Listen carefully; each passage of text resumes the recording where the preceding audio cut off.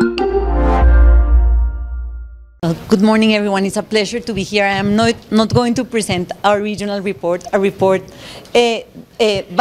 I'm going to use it to introduce the topic of the session. Our report says that Latin America and the Caribbean is a region trapped in a double trap of high inequality and low growth, and it sustains that these two are not independent phenomena.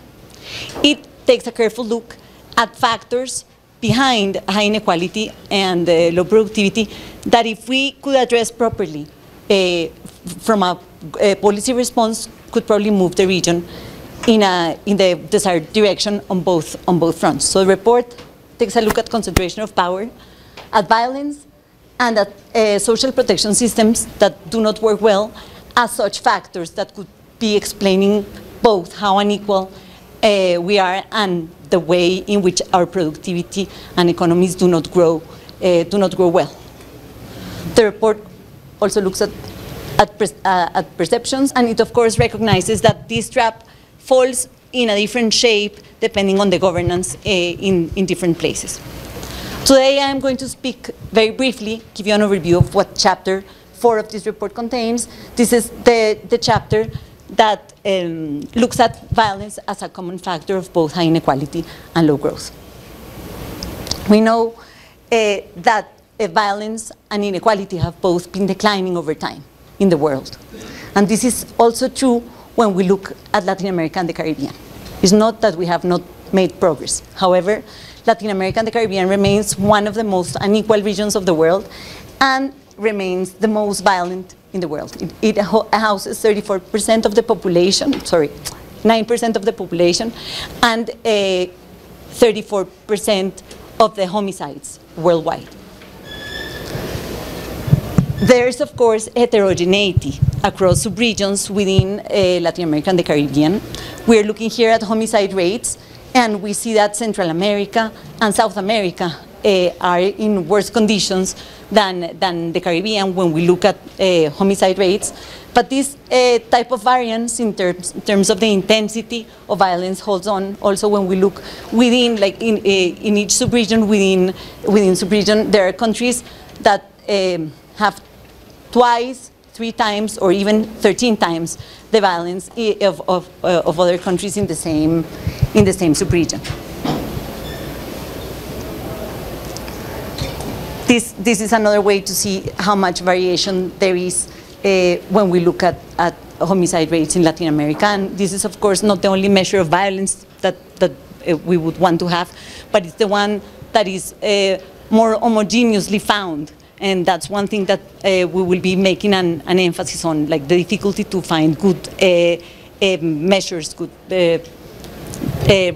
registries of all the violence and crime.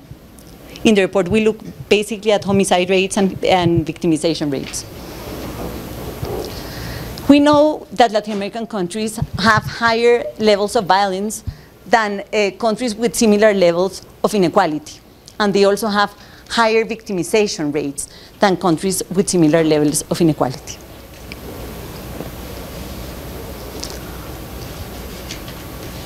People in Latin America, one in every 10 report to having been victim of a crime in the last 12 months in the region. And of course, violence not only varies in terms of its intensity, but also in terms of type. Ana Arjona wrote a background paper for this report that she will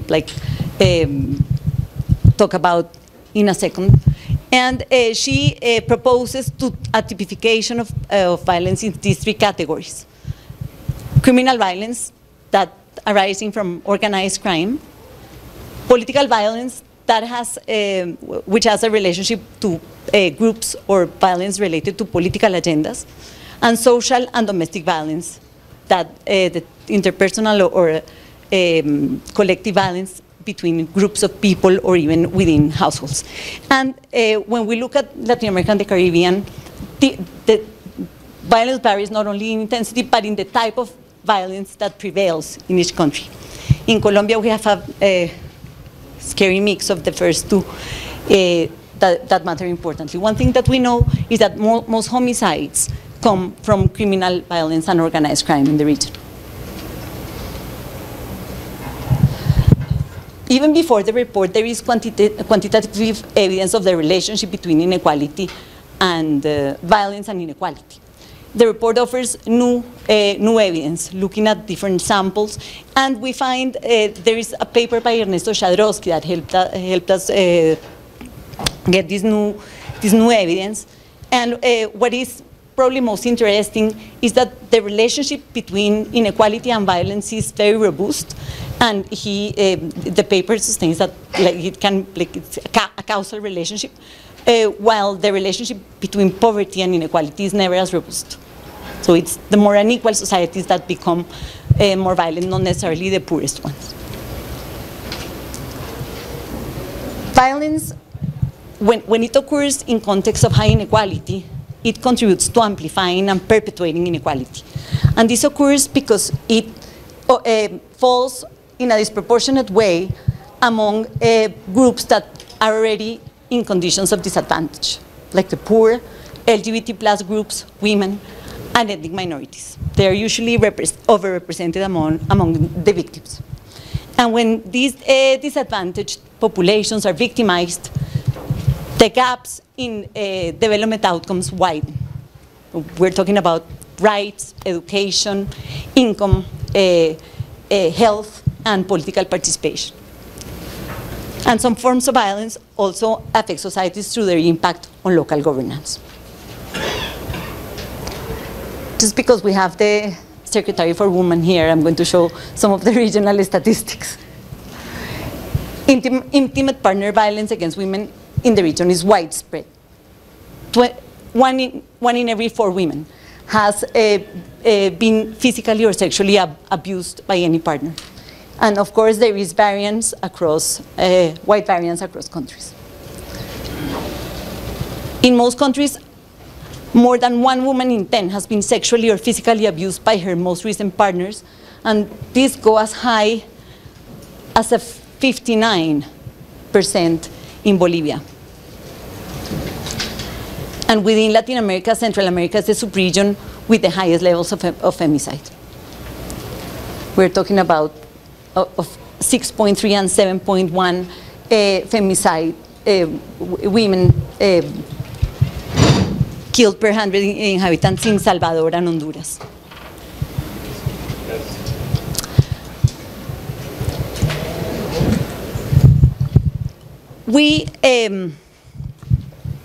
The report makes a case of a circular relationship between inequality and violence. Violence causes inequality, but also inequality causes violence.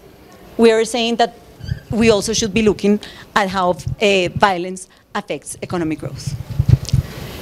There are like several channels that we can think about. The first one is how violence distorts investment, distorts both public and private investment. Uncertainty about property rights means that investments sometimes don't get done or are reshaped and resources assigned to suboptimal investments or sectors. And when you have high levels of violence, governments have to devote huge amounts of national budgets to security issues instead of spending them in development, in education, health, infrastructure. Violence also weakens local state capacity and makes it more vulnerable to corruption and to rent-seeking behaviors. Victimization destroys human capital. People who are victims of violence not only have like their personal loss, but they also usually have mental health issues that prevent them from learning and getting an education and later engaging properly in the labor markets. There is, of course, this like personal side that is horrible, but it also adds up to lower productivity when you add up in a society a lot of people who have been victimized. And some forms of violence also destroy physical capital and natural capital. So what the report is saying is that eradicating violence should be an active policy.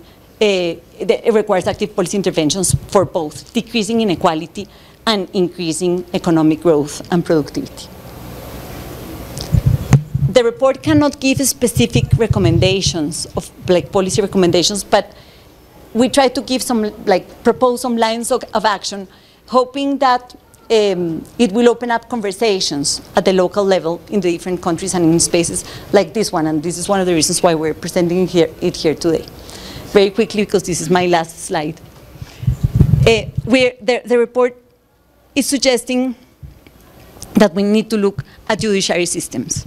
And this matters for corruption and it matters for violence. As long as we don't have judiciary systems that work, it's going to be impossible to eradicate violence.